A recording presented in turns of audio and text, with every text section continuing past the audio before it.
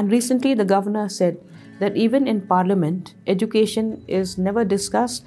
It's brought into the house at the last moment. There's no more time left to discuss, so it's guillotined.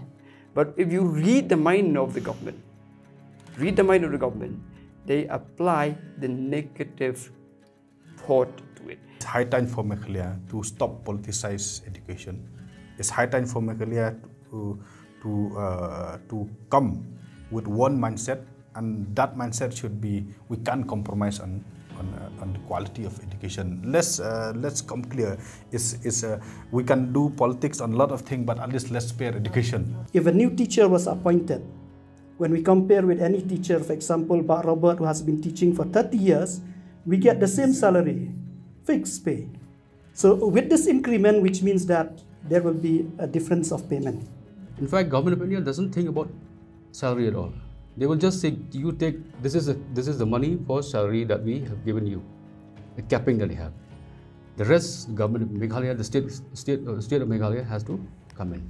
Hello viewers, today we have a very enlightened panel to discuss the issue of education. Education in Meghalaya is fraught with several problems arising from, I think, essentially the lack of a policy which prevents proper planning. There are no checks and balances. There is no accountability system. And there has been for a long time politicization of appointment of teachers. To discuss all these issues and of course the ongoing strike by the SSA teachers, we have with us in the panel Mr. Andrew Warjri, the Deputy Director, Education Department. We have Sanborn Jungai. He is the Organizing Secretary, Federation of All School Teachers of Meghalaya, which just had a strike last month. We have Batskhem Myrboh, Academician and Columnist.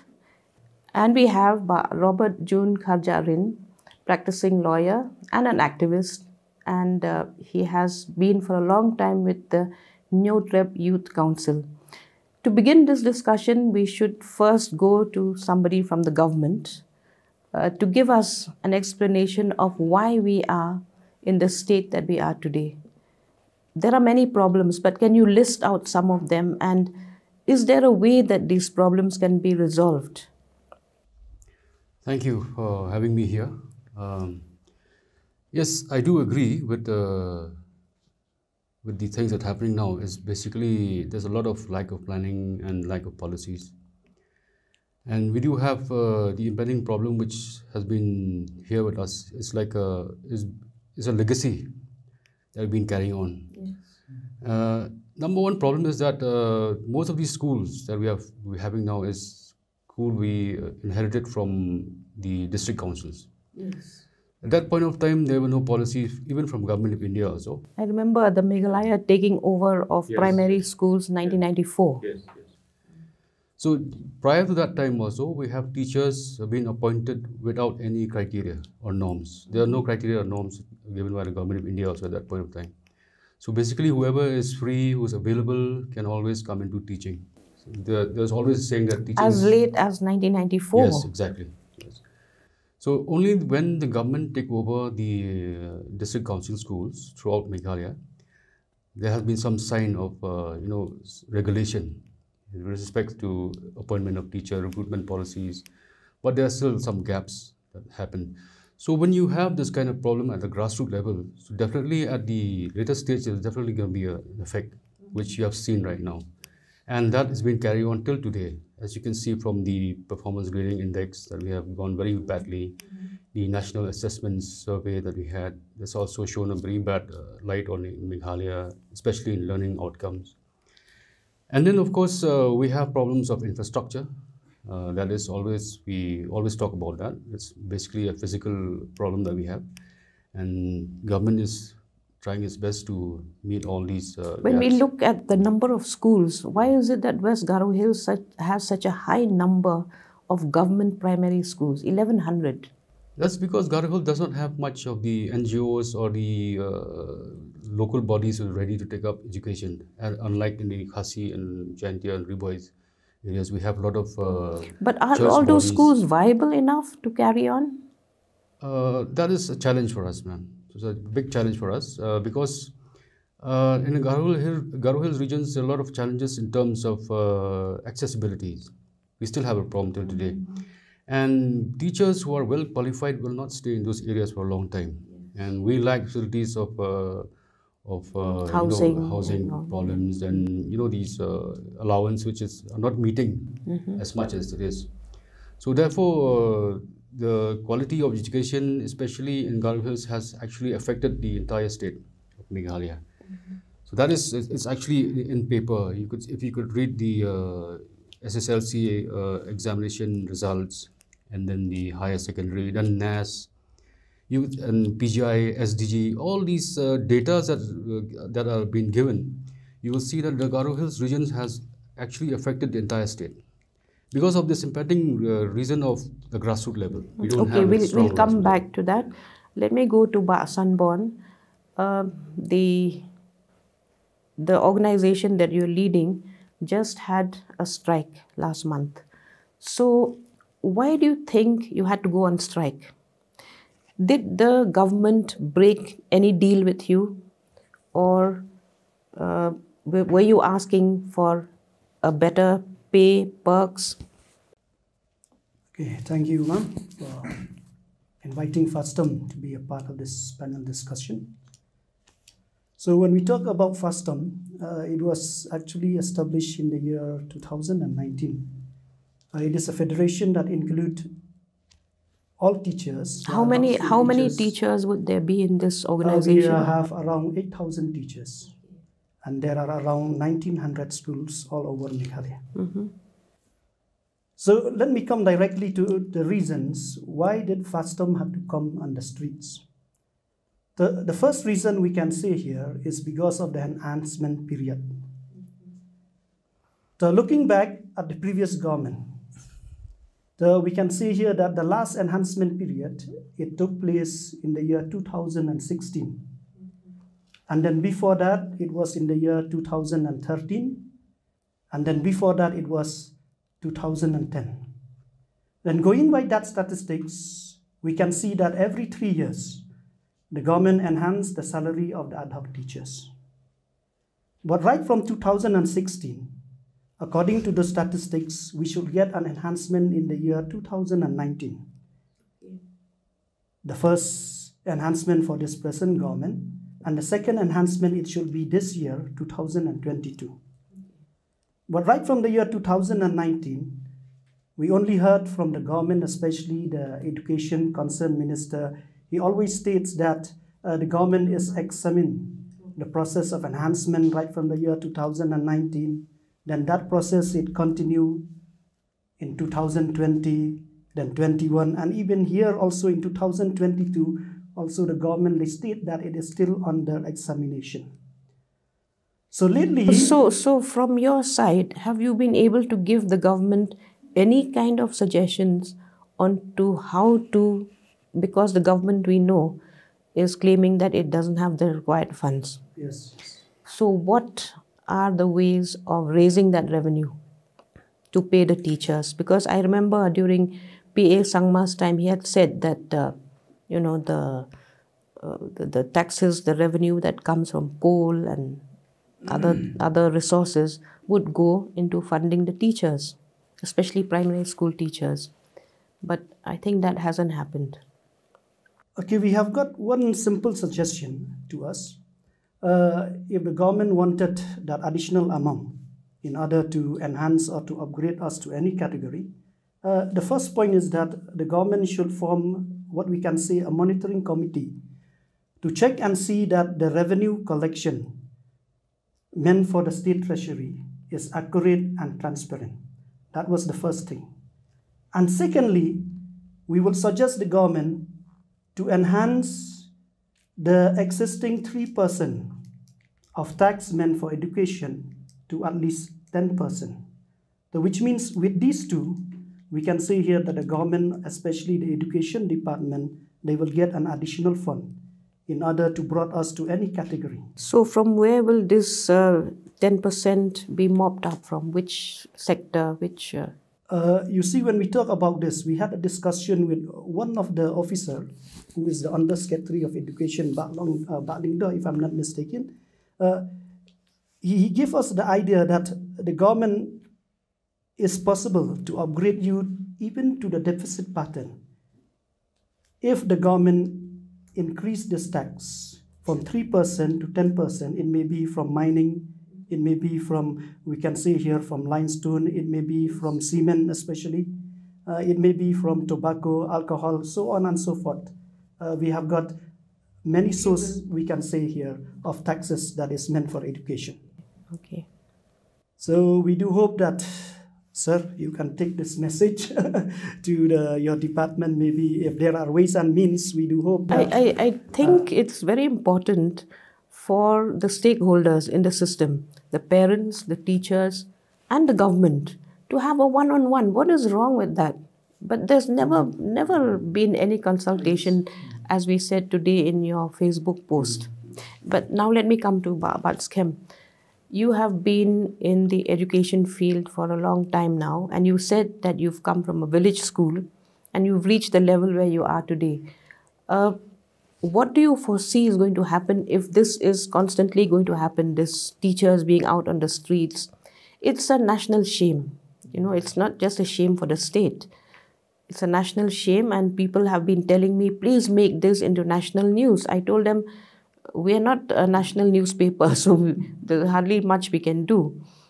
So what do you think is the problem, and how do you think these problems can be resolved once and for all? To resolve this problem of education in the state of Meghalaya, we just need political will. We don't need to go far beyond that. Okay. When you look, it's very sad to say this, the whole of Northeast, I think it is only in Meghalaya where we have recurring, teachers agitation. And to the extent that they sleep on the street, that is really shameful. Any civilized society which promises to provide education to the children cannot afford to do that. So, in the rain. It is, the very fact that teachers have to sleep on the street is really shameful. So I would say that there is a need for political will. If the state like Manipur, which has more or less the same population like Meghalaya, and in fact they have more complicated society compared to us, and Tripura also more or less like our state, if they can solve the problem, if they don't face this kind of problem, what's wrong with Meghalaya? And Meghalaya, we have better resources. Yes. We have minerals, we have tourism. What don't we have here? We have almost everything. Timber. And therefore, what is needed is just a political will. I just, I stress here the importance of coordination between three important people: Chief Minister, Finance Minister, and Education Minister. These three heads, and presently we have two heads because the Chief Minister is also the Finance Minister. If Assam can provincialize, yes, Assam also, it is the private sector. It is a private entities that establish schools. But progressively they provincialize. In the 1990s, they provincialized colleges, and now also, recently also they provincialized colleges. They keep on provincializing. And you can see that there is an attempt to resolve issues. And remember that before in Assam, the finance minister was the same person holding education and holding health sector, a health department, and therefore they can really channelize. But we in our state, we keep saying these are not our employees.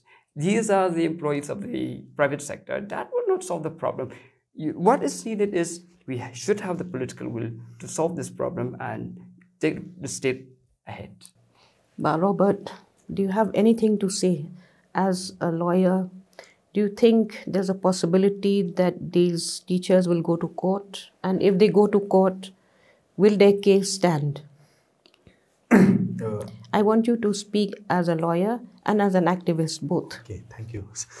I think before going into this question that you have raised, I think there's one thing that needs to be understood is education up to primary has become a fundamental right. Let's not make any mistake on this.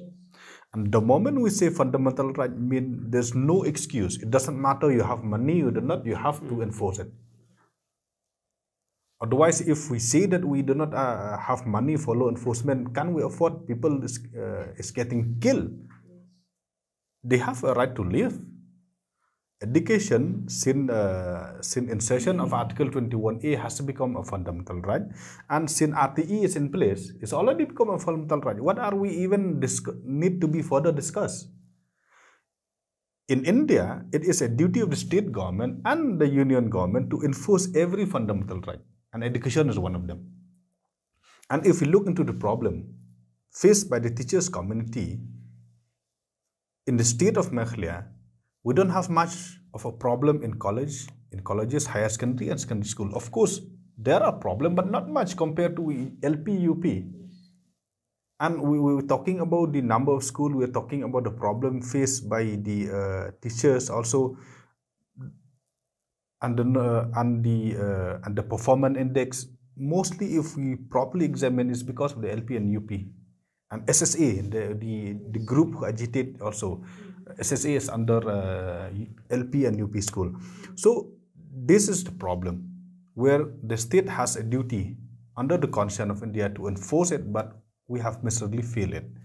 That is the first thing. The second point is that when education from age group of from 6 to 14, which means LP and UP school, has become a fundamental right, the government should be thankful to the managing committee, to the sponsoring body, to the church, the Darbarsnong, the private individual for setting up school. They should be thankful for at least helping them in ensure that this fundamental right is given to the people of the state. And now saying that it's your employee, we can only provide them grant and we will do it as per the capacity that we have. And the education minister directly say to the FASTOM that we give what we have. It doesn't matter you are happy or not. It's like saying to the person who has helping you is that you have come and help me and rescues us. It's up to us how to pay. I mean that is very bad. It's not even a valid. I mean, salary honorarium is fixed based on certain reasonable ground. The high in prices, and everything. You just cannot say that we help you as much as we can. No, we cannot. We cannot. There has to be some rationalization. There has to be some rationalization because of the inflation and all. So this is a thing, and the second problem is that the government also, in order to helping the school, they have to have a lot of money, and we have a lot of school which their performance, I mean, is worse. This school, the problem is this school, as you correctly say, the government is already inherited through this council when they take over, and now with SSA, instead of following the norms while implement SSA program in the state, they just opening school right and left everywhere. And whom to blame? You cannot blame teachers. If MC invite for application, everybody will go and apply, and the moment you appoint, you have to pay. Why the state government allow MC to do it at that point of time? Now you cannot blame teachers. That is second thing, and the last thing which we have a problem is that I have not seen that the government of Meghalaya now has bring a policy when it comes to provincialize of school. Assam has bring several law how to provincialize. What are the things that you need to qualify for provincialize? In Meghalaya, in order to get provincialized, the thing that you need to qualify is that you have link with some politician. Simple as that. There's no provision. How colleges were picked in order to become a community college? Can anyone explain on what basis? This is very political. It's very political. This involve public money, and while spending the public money, it's not your whim and fancy. It's that you can do whatever you want. So how do we get away from this politicization? When it comes to court, I mean, let me inform today. I've bring this judgment actually. It is a judgment given by Justice Assassin. It's a pro-teachers judgment. which stated that the teachers need to get pension, equal pay for equal work, and everything. Of course, the division bench has stayed this order on the ground that state was not given a chance to find some sort of additional affidavit. Now it's revert back to the original to the single bench again, not original, because Justice Sarsen has retired.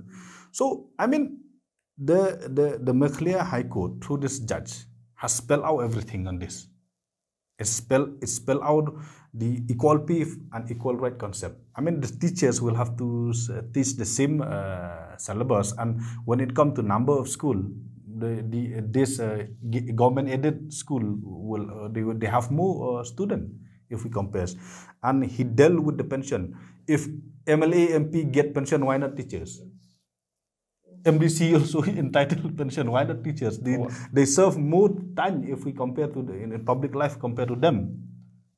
And importantly, as I say, if we want to solve this problem one and for all, it's high time for a state for the state government. First of all, you bring a law on how to provincialize the school. You set a benchmark that this is the benchmark that the school has to do in order to qualify for provincialization. And there is a law under the government of Meghalaya where the government can stop aiding. There is. All you need is how to do it. Let's identify who is the non-performing school. If college can get grade, why not school? We need to have some sort of authority where grade system will be given to colleges, and those schools who perform better, let's give them more money. See, with colleges, and universities, you have NAC. Yes. Why do you have SACs in the state? We don't have anything. So anyone does anything they like, and nobody actually knows the outcome. So except when the MBO's results come, then we know that there are schools without any pass. So I feel like Meghalaya, is high time for Meghalaya to stop politicized education. It's high time for Meghalaya to come with one mindset, and that mindset should be we can't compromise on the quality of education. Let's come clear. We can do politics on a lot of things, but at least let's spare education. Let's spare on education. We cannot afford route if any bad contractor still. No, we can do it, but a career of a student, one is spoiled. You cannot send a 12-year-old go back to nursery. It cannot be done. So I do feel that if the government have a strong political will, and we have able officers, I have met them several times.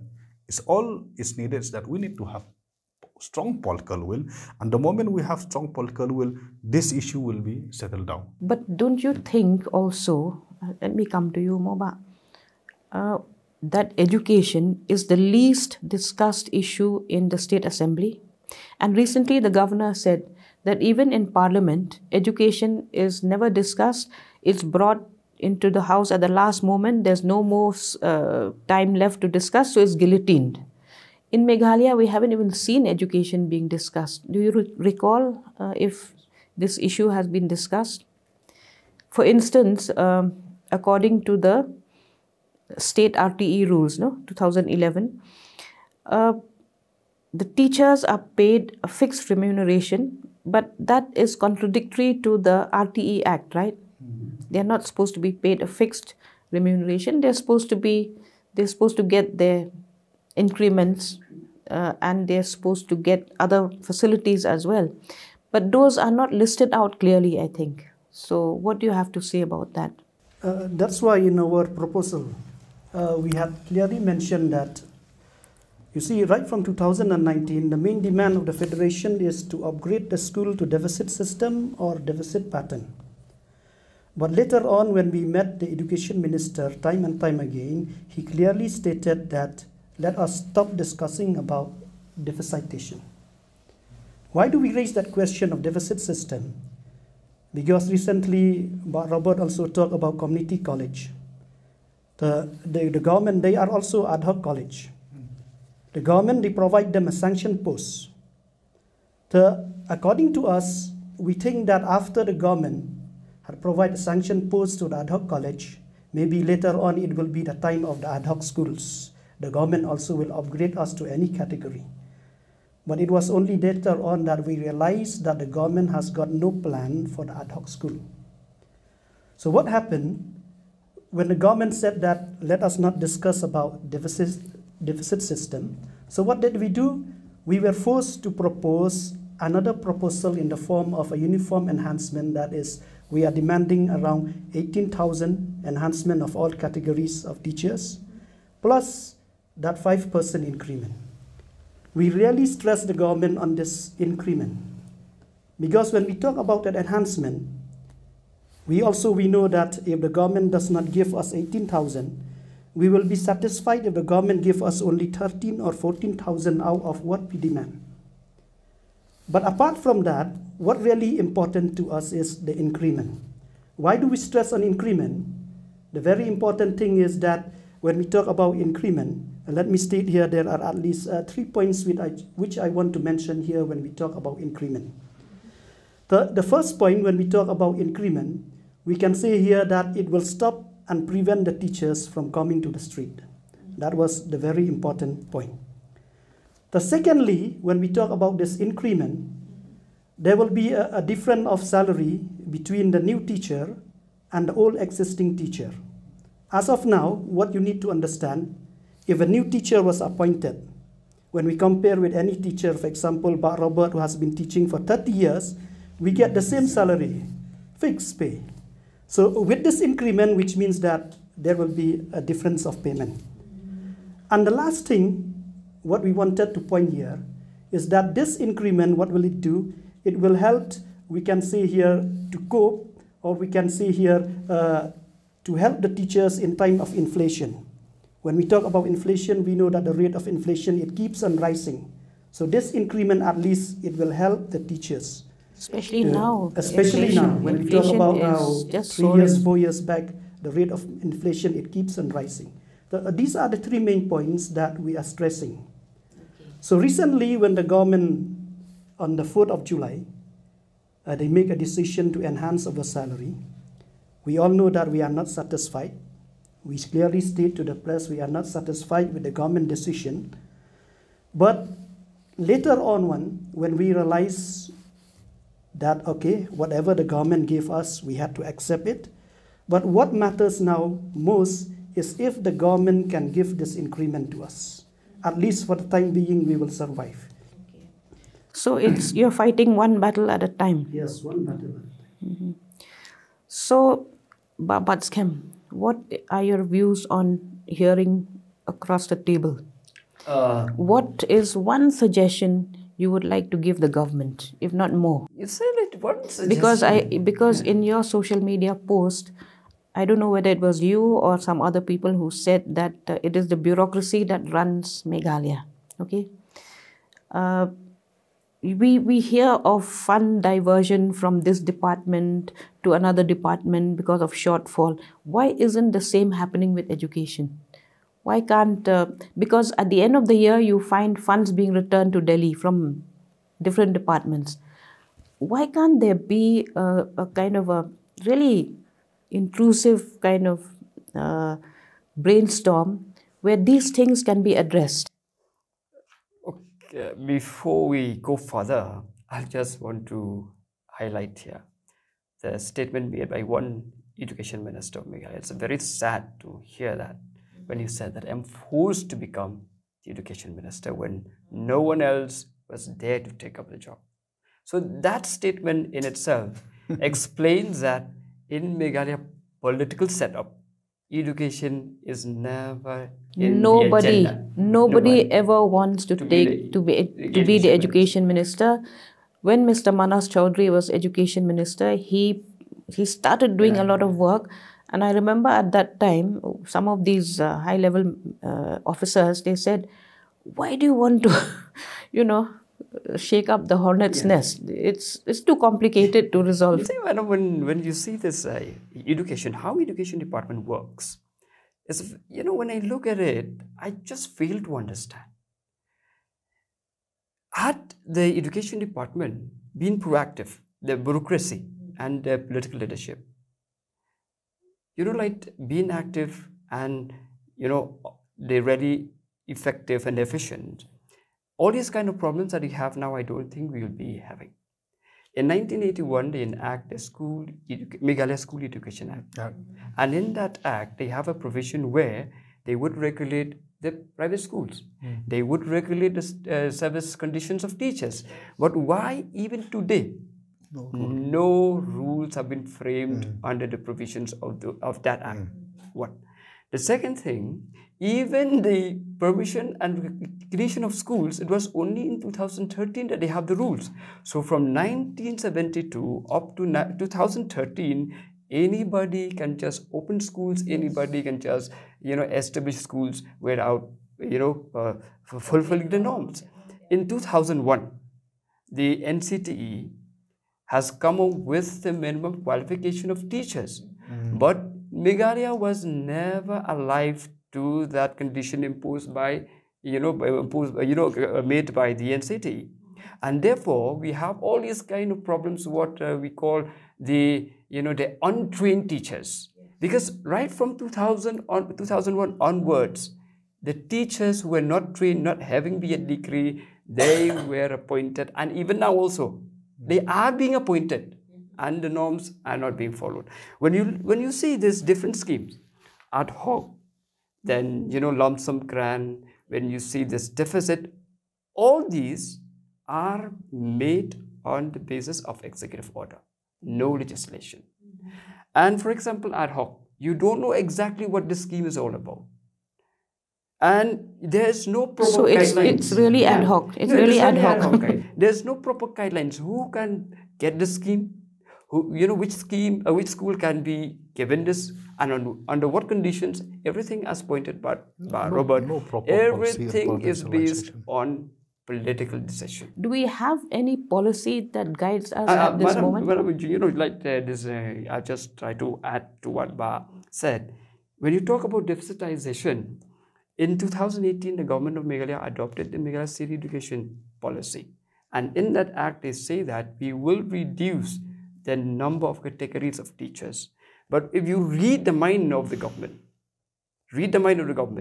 they apply the negative thought to it. In the sense that instead of being positive, they want to have this negative equality where even the better placed schools like deficit, they'll be brought down to the level of the lump sum. If you read the mind of the government, what they have been doing, and this is the sad reality. And I don't think that unless and until there is a connection with electoral politics, anything can change in Meghalaya. I don't see with that kind of mindset that I have. So allow me to just I'm not here to defend the government, or this is it's very, very correct what you all said.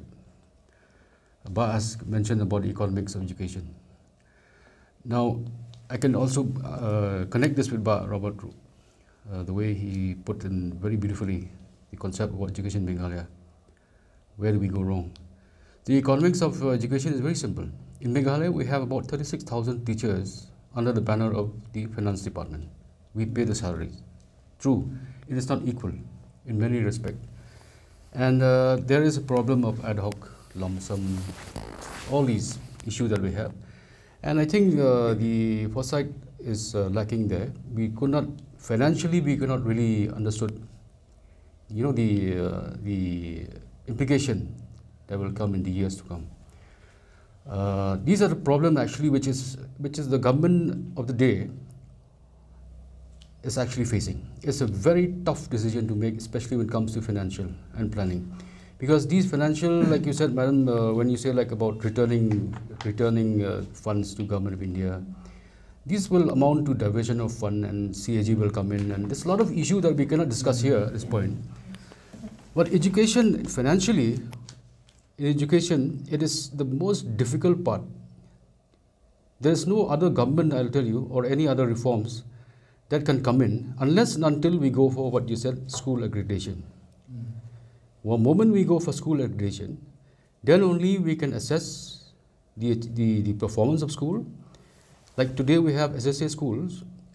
If I tell you the pupil-teacher ratios in SSA school is only 1:17. I mean, one teacher to 17 students. That's huge difference. Even for ad hoc school also. The same number of teachers with same number of students. So actually the PTR is very, very healthy. Best in the world, best in India in fact, at the elementary level. So we have huge investment on teachers itself. There is pay disparity, no doubt, but the financial part, the government of the day simply cannot sit and solve in 5 years for that matter. There's a lot of policy decision that we made. But when it comes to SSA, funds are from the central government, right? 90-10. See what happened. I will come to SSA also. No? What happened in SSA is this.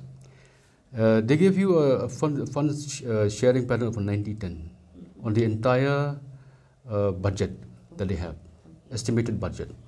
But they'll also give you an actual release, which is below that 90%.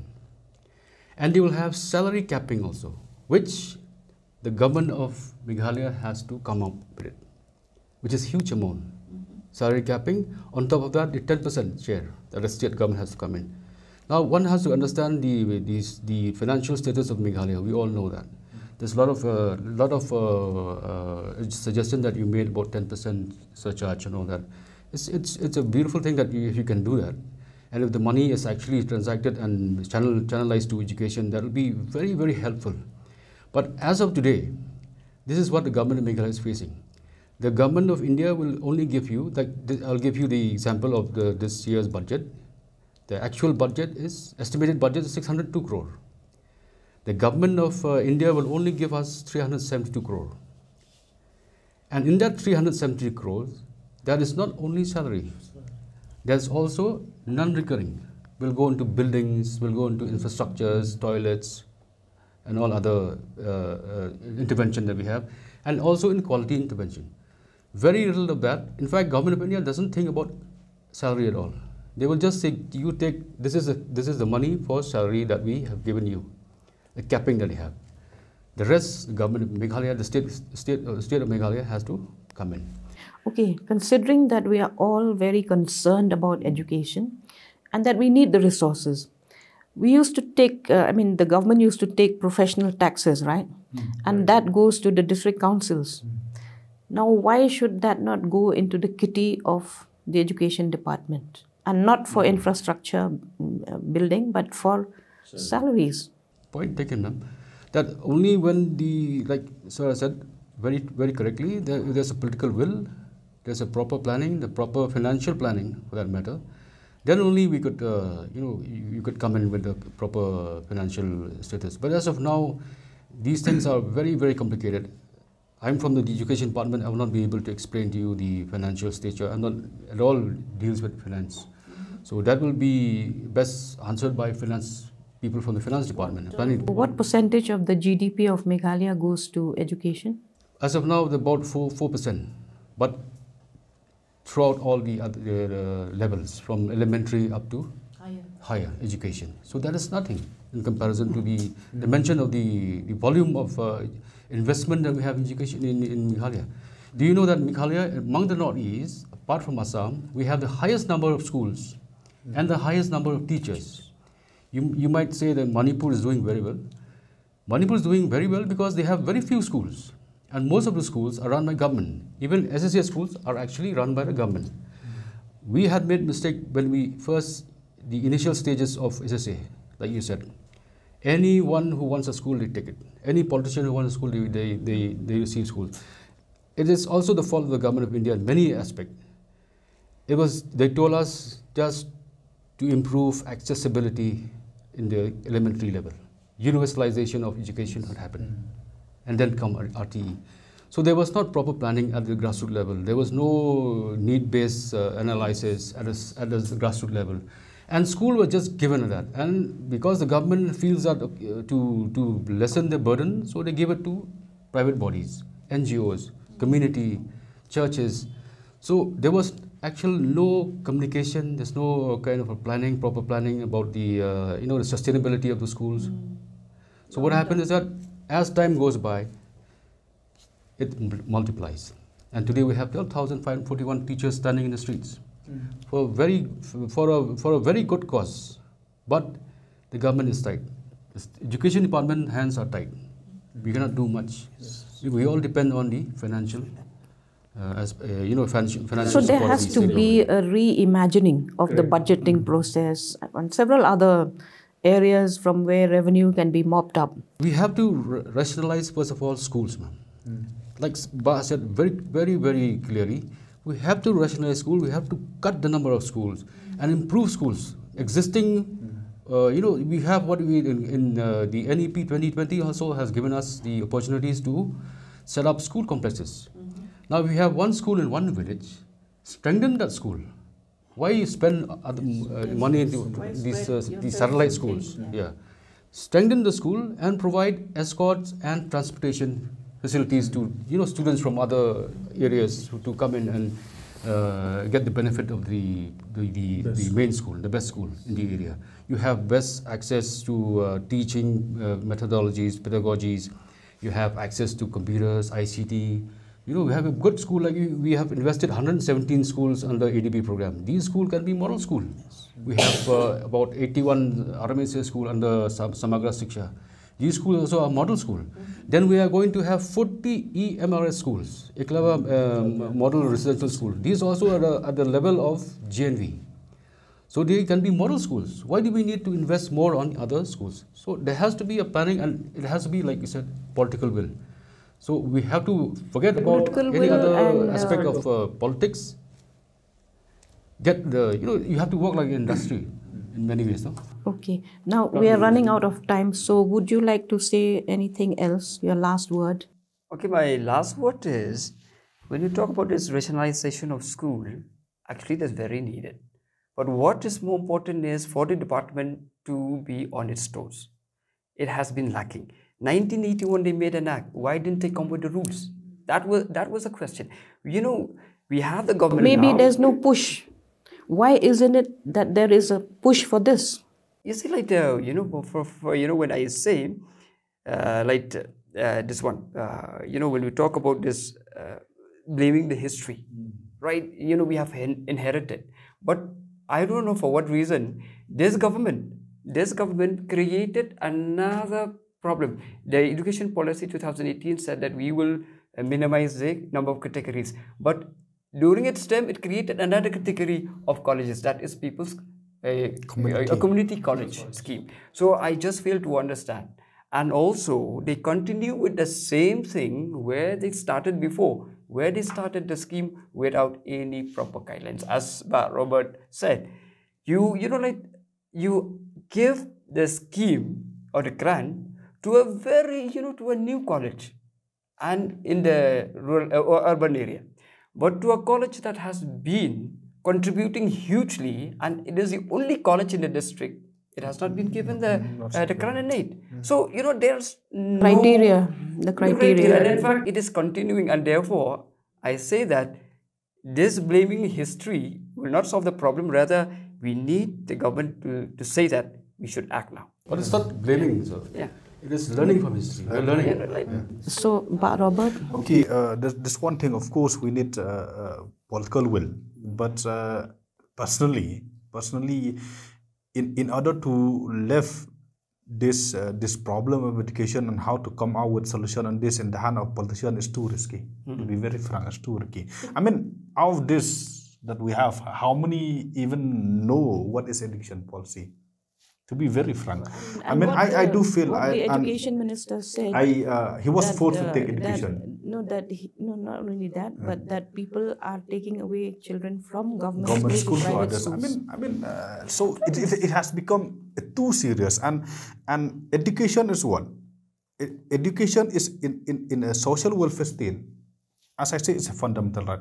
I think it's high time that we need to solve this problem and one and for all. And as a suggestion to the government, I seen in this past 2-3 weeks that government is planning with the commission. I feel that we are in a right track. But also bring an effective non-political a commission, but with the right people. Yes, there. non-political people. If needed to bring a resource from outside the state, also let it be. But at least in this commission, we would like to see that member from MC also, at least one will be there, member from teachers also, one will be there, maybe civil society will be there, and officers who has been served in the state education department, maybe member secretary. I mean, with the right commission, where this commission will at least visit every block, learn their opinion. We as public also will give every suggestion that we have. I do feel that if this commission is given a free hand, let them do the proper study, let them analyze the provision of finance and planning. I feel if the government is really serious in solving this problem, set up a proper commission, ensure that the term and reference of this commission is covering of planning, fashion, transparent. Before the commission submit the recommendation to the government, at least upload in the website about the preliminary where people can still comment on its report. I feel at this point of time, since we are running out of time, if the government is serious, come with the commission. We are ready to give all the suggestions that we will give. I think, and when this commission give a report, the government should at least abide by this commission. You just cannot put in, you just cannot throw away this recommendation. But what's important, as I say, is that it has to be a non-political commission. Nobody should dictate from the political party. It should not be another state planning board or something. Independent commission would have that sense of responsibility of in solve the education one of all. I mean, to conclude my speech, we have been once a point of time as a center where all the Northeast will come. You go, whenever I go and traveling across the Northeast state, I will feel proud to say that if meet minister, if we meet officers, say that I passed from Saint Ines, I passed from Ledikin, I passed from Saint Edmund. I mean, almost all the leaders in Northeast that we have today passed from Shillong. We still can do it. I believe that we still can do it. All is needed is that we need to have right people and right place, and after that, government should only follow. So on that note, viewers, we have heard some very, very enlightened arguments and suggestions especially, and we hope that the government will take this seriously and that the commission that will be set up will be completely non-political, and it should show that it has an agenda to save education and to save the dignity of the teachers. Thank you very much.